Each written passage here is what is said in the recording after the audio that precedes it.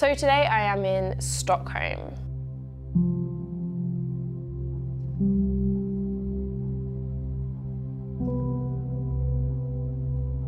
And the reason I'm in Stockholm is because I am working with Epidemic Sound, who you might be familiar with because of this channel or many other channels that use their services. I'll speak a little bit more in detail later on in the video about Epidemic Sound and what they do, but in short they provide music and sound effects for creators to use. And I'm currently out here in Stockholm because I'm going to be shooting some new press imagery for two of their artists. So first up today, I'm going to be shooting with one of the classical composers that they work with, Hampus. My name is Hampus Neselius, and I make, I would say, cinematic music for Epidemic. I make like cinematic, epic film music.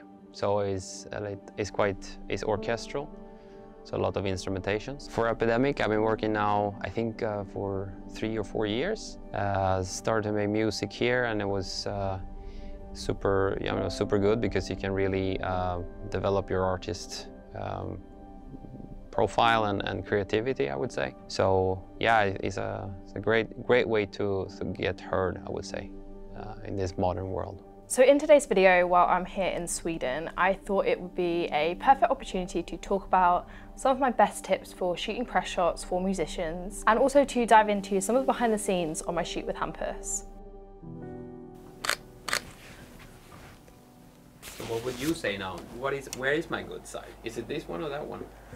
Oh, I don't know. Like, I think both your sides look very similar. Okay, good. Yeah, but just some people have a side that they prefer. Do you know what I mean? Like when you take whatever selfie or something, I think yeah. it's good that really you have one side that you naturally always. Yeah.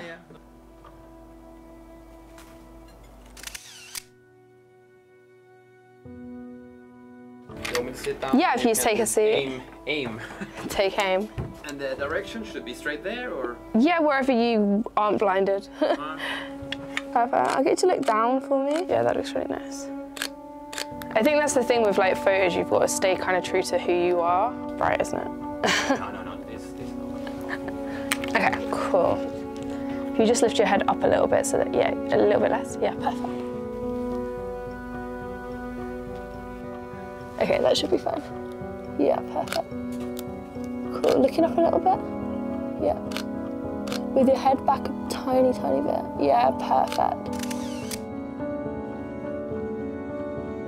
So the most important thing to consider when you're shooting with musicians is the tone and the vibe of their music. Hampus's music in particular is cinematic and grand. As a classical artist, his images are gonna need to convey a different message to those of maybe like a rapper or of an R&B artist, such as Mamiya RZ67, who was the second artist that I shot over the 2 days I was in Sweden for. Visual communication is such an important aspect of photography. One that's affected by everything such as your choice of lighting, your choice of location, your styling, the colours that you use. So it's important to make sure that you consider the type of music and the artist's personal brand before you shoot your images. We were able to create drama within Hampus's studio session by using, moody lighting, contrast, color psychology, color theory, using like complementary colors to kind of reinforce the atmosphere within the photos. When you're working with musicians, another thing that's important to consider is the output of your photos. Where are those photos going to end up and what are they going to be used for? When it comes to press shots, this could be anything from social media to press releases to Spotify headers. So because of this, it's really important to consider your output within your composition. So are you shooting the photos in the correct orientation, portrait or landscape? There's different formats called for different orientations. Or maybe are you using enough negative space within your photo? Is there space for type, if type is needed on a photo for like a Spotify banner, for example? Before you start a shoot, it's a good idea to kind of think about where the photos are going to end up at the end of the whole process. So after our studio shoot, Hampus, Silvio from Epidemic Sound and I headed out to a more natural view of Sweden. We headed out towards some lakes, some kind of like forest area. And this was to give a slightly different vibe to the studio work. I played a lot of Hampus's music throughout this video, and you can see that, as well as doing that dramatic, a really grand music, he also has music that is quite peaceful. And I think these photos in particular really draw on that kind of element of Hampus's work.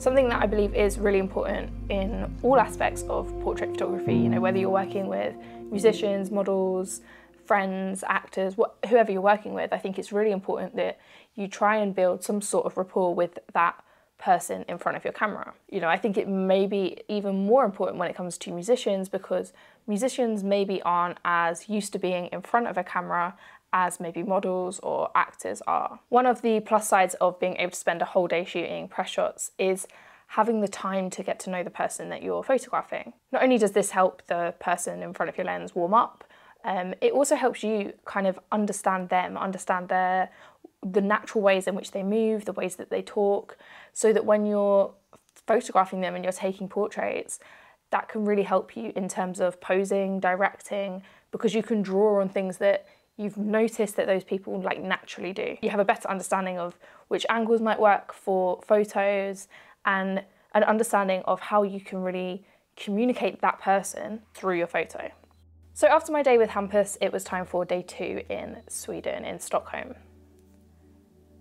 And that included a tour of the Epidemic Sound offices, led by Silvio, and a shoot with another one of Epidemic Sound's artists, Mimi Bangora, who is an R&B artist from Sweden. This is a good point in the video for me to talk to you a little bit more about Epidemic Sound and who they are and what they do. So Epidemic Sound has a huge library of music and sound effects with new tracks added every week, and it's my personal go-to for all of my soundtracking needs. You know, whether I'm working on a client project, a Skillshare class, or a video for this YouTube channel. Not only is all of the music in my YouTube channel sourced from Epidemic Sound, but also all of the sound effects that you hear on this channel. So when you hear a camera shutter sound like this, before a photo goes up on screen, that's courtesy of Epidemic Sound. They have over 90,000 sound effects, which are easy to search for, and music from an array of different genres, all professionally produced by a diverse collection of artists such as Hampus and Mimi, and are exclusive to Epidemic Sound.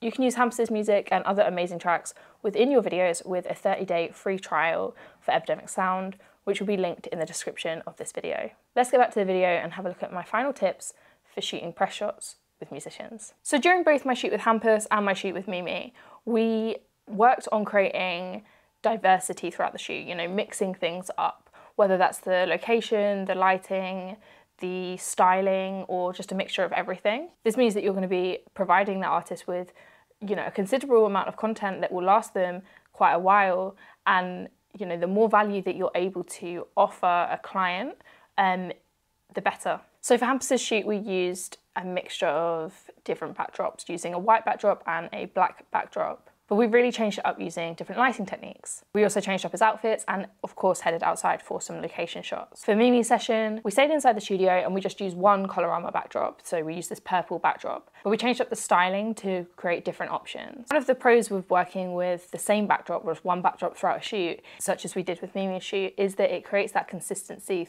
throughout. It also can help to really solidify kind of the brand image that you're trying to put across. So for example, in Mimi's shoot, we used a lot of bright, bold colors, such as the purple backdrop. Whereas with Hampus, the color palette was a lot more neutral. Both of these choices also link back to my earlier point about, you know, designing a shoot based on the personal brand of the artist that you're working with and their music. But that just about wraps up today's video. I hope you've enjoyed some of my tips for shooting artist press shots. It's one of my favourite parts of my job. A big thank you to Silvio, Hampus, Mimi and the whole team at Epidemic Sound for welcoming me to Stockholm, for showing me around and even taking me for a fika. Stockholm is somewhere that I hadn't visited before and it's a really beautiful city, so I'm definitely looking forward to returning and exploring in a little bit more depth. Remember that you can use the link in the description to get a 30-day free trial for Epidemic Sound. Not only that, but in the description I will link Mimi and Hampus so that you can check out their amazing music. Thank you for watching and I will see you in the next one.